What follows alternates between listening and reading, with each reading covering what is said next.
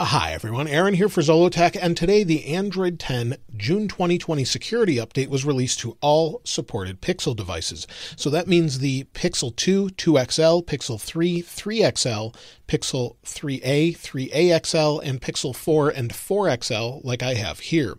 And this particular update may also be out to some Samsung devices as well. I believe they've released it to some of those devices, but it is up to your manufacturer to release that particular update. So if you have it, you should be able to install it now. If not, it will be rolling out over the next few days on the Pixel devices. Now, as far as the size of this update, it was actually fairly substantial for a Pixel update. And you'll see it came in at 131 megabytes. And that means that there's a lot of things packed into this as far as improvements and security issues and fixes and things like that. So you'll see it says it's installing security update. So let's take a look at the build number, and then we'll take a look at all of the different things that have been improved. So the build number on this one is Android 10, as you can see here, QQ3A. .200605.001. And this particular update, like I said, includes a lot of improvements and bug fixes. And some of these are specific to devices, so I'll talk about those specifically, and others include all Pixel devices. So the first thing has to do with improvements for audio in video capture. So if you're using your camera to capture video and you have poor audio, this is specific to the Pixel 3a and 3a XL. That has been improved. Now, for all Pixel devices, they've fixed missing Bluetooth pairing modes that can result in certain conditions. So if you're having issues pairing something with Bluetooth, if you go into Bluetooth here and you are having an issue pairing something, it should now be resolved. They haven't said specifically what that pertains to. Now, on the Pixel 4 and 4XL, they've improved GPS accuracy in certain conditions. They haven't said what those conditions are, but GPS should be improved. And then for all devices under media, they've fixed audio playback speed issues in certain applications. So I don't know if that's specific to maybe a podcasting app or Google Play Music or YouTube Music or Spotify, but if you were having issues with audio playback speed, that should be fixed. They've also fixed an issue when you're wirelessly charging on the Pixel 3, 3XL, Pixel 4, and 4XL. So if some of the UI wasn't showing up when you were wirelessly charging, it should now be resolved. Now on the Pixel 4 and 4XL, if you're using the feature flip to shh when you want to silence the phone, it was broken in certain conditions. So if you're using that where you flip it over to silence it, it should now be resolved and should be working like it was before when you first had it. They've also fixed a system crash when revoking USB debugging authorization. So maybe you plug in your phone and it asks if you want to use USB debugging and you say no and it crashes. That's been fixed on all Pixel devices. Now there's kernel updates to the actual OS on all of the Pixel devices. They're a little bit different version on each one of them, but they've updated the actual kernel itself on all of the devices, hopefully for a little bit more stable kernel as well.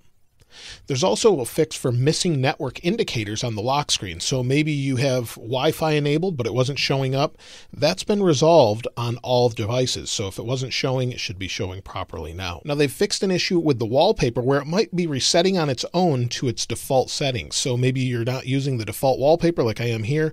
It would reset to maybe one of the default ones by itself. That has now been resolved on all the Pixels. Now if you're using always on display, like you can see here, and you had text cutting off on the now playing section when you're playing audio or anything like that, that should be resolved now.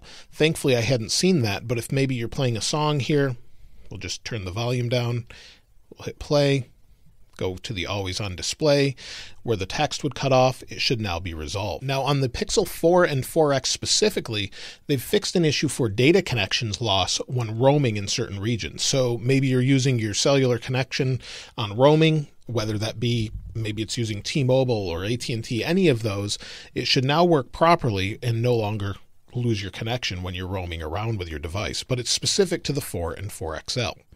On the Pixel 3, 3XL, 3A, and 3A XL, they've fixed an issue for the Google Fi eSIM error when switching between networks. So if you're familiar with Google Fi, you can see I'm actually using it here.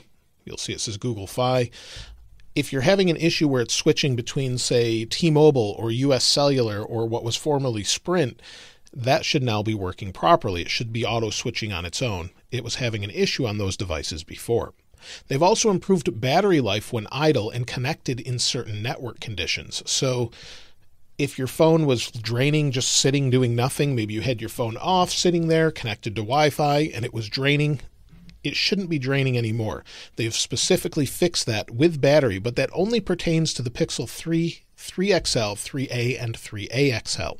It doesn't pertain to any of the other Pixels. Now, in the Pixel 4 and 4XL, there's 4 separate fixes that they've implemented that should be resolved. The first one has to do with receiving certain MMS messages, and you would get an error. That should now be resolved if you're using MMS and not WhatsApp or something like that. So if you were getting errors, that should be fixed.